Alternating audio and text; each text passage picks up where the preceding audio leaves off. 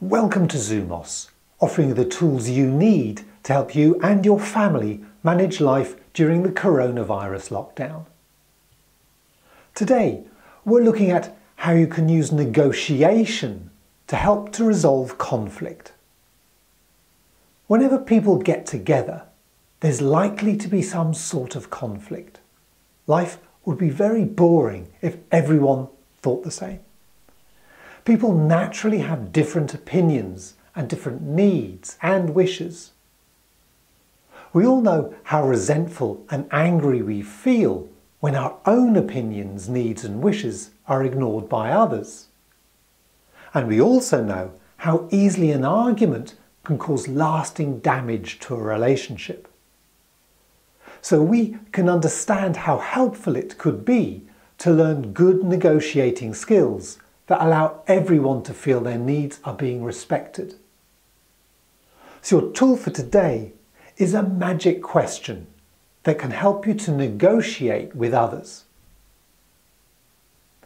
Imagine a situation in which someone is getting upset with you about something. For example, maybe they think they're not getting the help they need with the household chores. Imagine asking them sincerely and kindly, what needs to be different for this to work for you? They might just want one thing, or they might have a list. Be patient.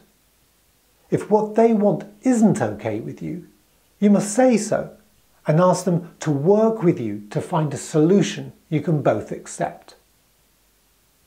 The key is to be sincere about the question. What needs to be different for this to work for you? You need to be genuinely willing to understand and respect the other person's needs, even if you don't agree with them. And if you can, get them to ask you the same question. What needs to be different for this to work for you?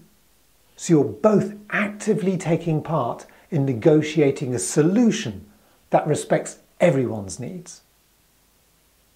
Good negotiating skills can make life easier for yourself and everyone around you. They're especially useful in difficult circumstances, when people are likely to be more easily upset than usual. For the rest of today and in the days ahead, look out for opportunities to use your negotiating skills to help resolve conflict with your family and friends. Thank you for listening. Feel free to share this message. I wish you well on your journey.